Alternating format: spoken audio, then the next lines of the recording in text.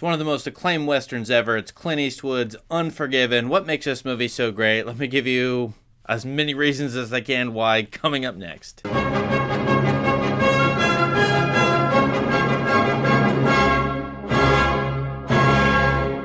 Might have thought the Western was dead in the 1980s. There weren't very many Hollywood Westerns made, but here comes, well, Dances with Wolves in the late 80s, which won a Best Picture, and then Unforgiven by Clint Eastwood, 1992 movie, also winning a Best Picture at the Oscars. This is one heck of a great Western, very complicated and extremely interesting, both in terms of the tradition, the literary filmic tradition of Westerns, and its overall ideas, symbols, themes, and all the great art involved in this movie.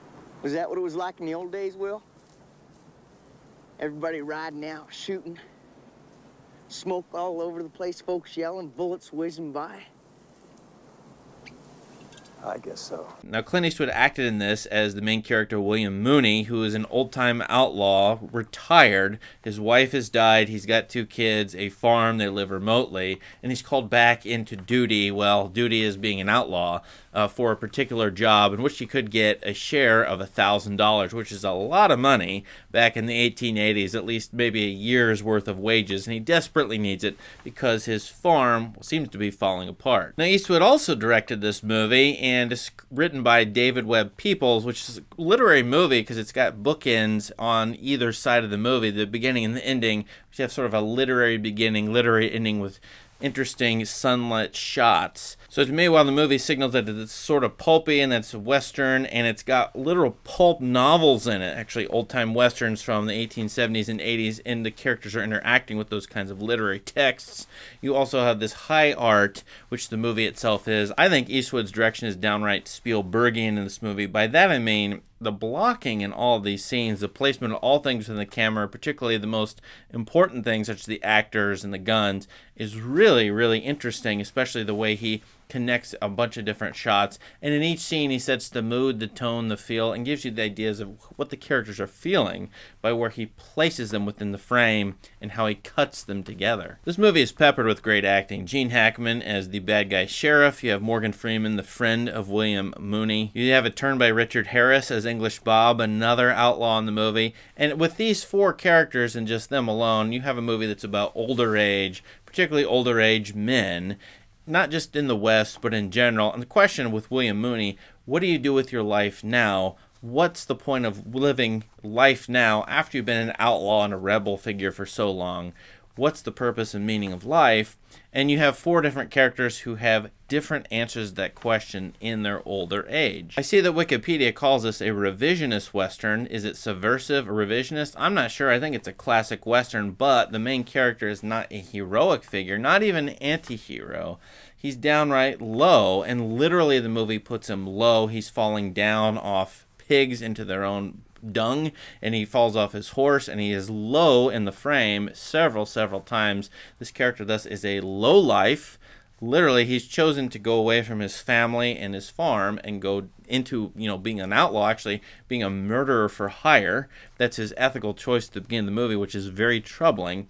And then he's brought low repeatedly over the course of the movie. Now, before we get into the conflicts between humans in this movie, I think nature is the dominant force in this movie. 1, it gets the plot rolling, and it keeps the plot rolling. And 2, it is a threat to kill these men basically at every turn. At the beginning of the movie, we already have Eastwood suffering because his wife has died of smallpox.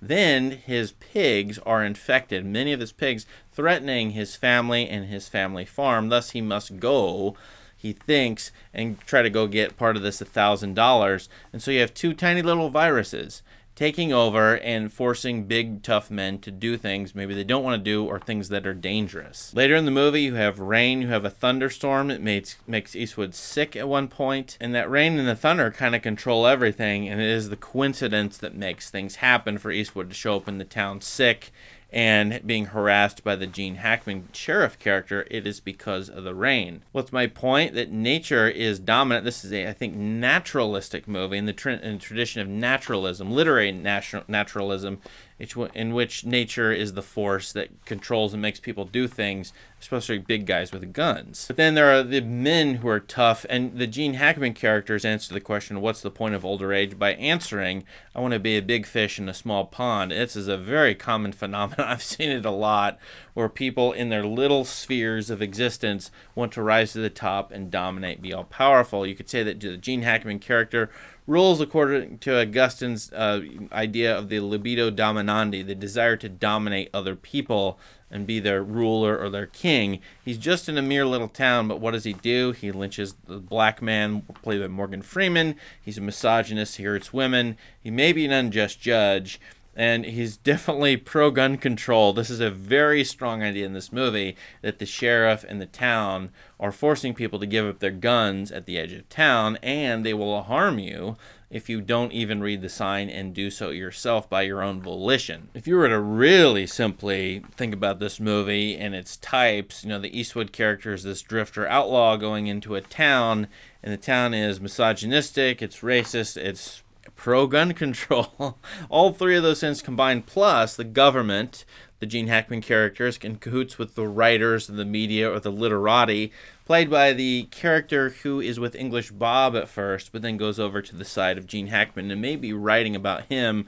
You have the media and the government in cahoots, and so here comes the single individual, Eastwood, and giving his libertarian ideas. He is the one who's going to take them all out, maybe, or that's the threat in the movie. Now, I don't love that reading the movie because I think nothing is all that great in the movie. And I think that's part of the reason why it makes it complex and more interesting than traditional Westerns, is because everything is morally complicated and very troubling in this movie. You have the prostitutes who are clearly wronged. One of them is cut up very bad by a nasty man, and they put a $1,000 bounty on two men, not just one, but two men, in order to, get revenge. They want more than an eye for an eye justice. They think they don't get what's right by the eyes of the sheriff, which is to have these two men trade in ponies later in the year to their owner, who is the saloon keeper, who is a nasty guy and a misogynist himself.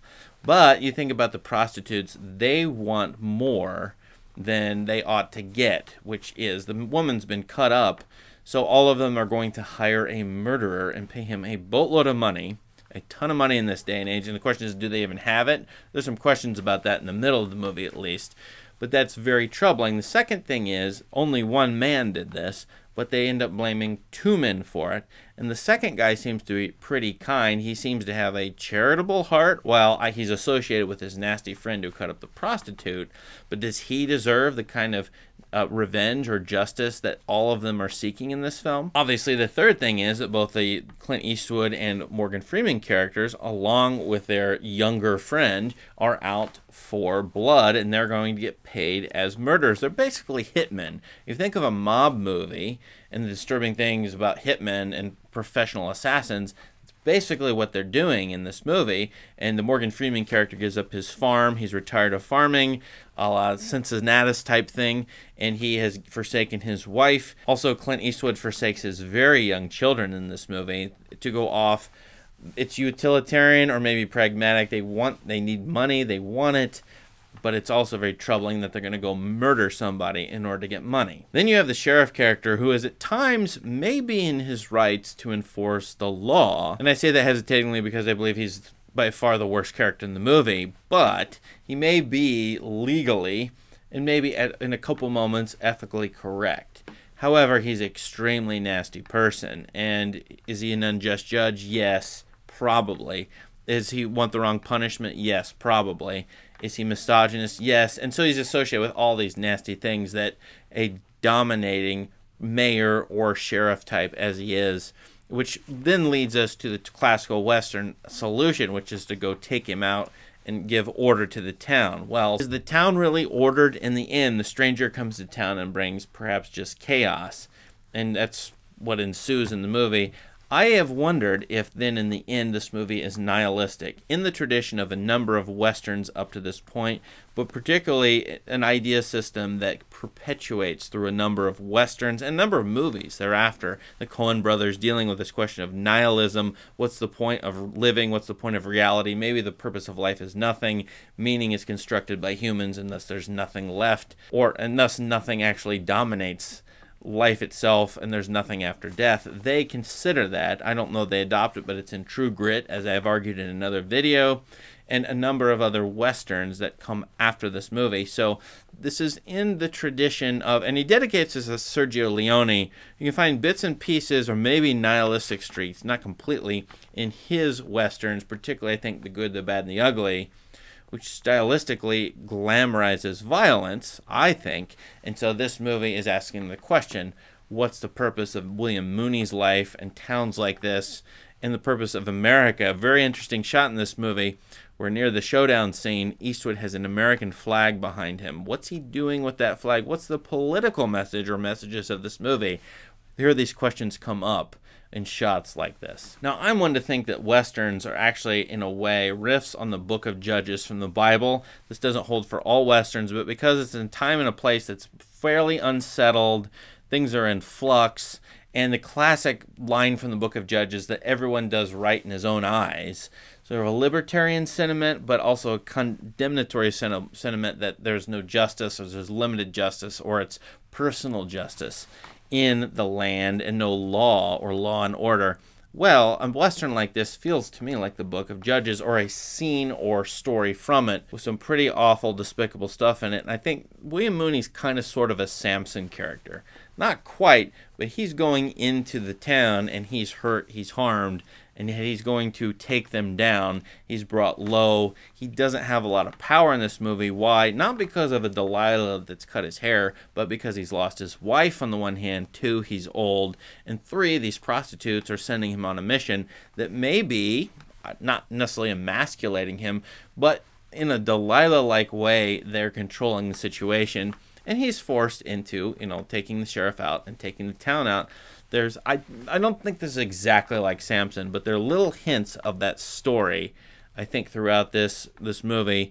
Just little hints, which it makes this movie interesting and like the Book of Judges. There are 1,000 things more to say. I really think everything, the directing, the writing by David Webb Peoples, the acting, and this movie in the tradition of westerns is one of the more complex, morally, ethically, spiritually, psychologically, legally, that you can think of. All the different aspects of life, this movie brings them together and complicates them. That's one reason why I like it very strongly, and I think it's aged gracefully, or aged very well, and so it's going to be rewatchable, I think, maybe forever, but at least for the next few decades. What do you think of Unforgiven? Let us know in the comments, and please subscribe to this channel. Thank you very much. Have a great day.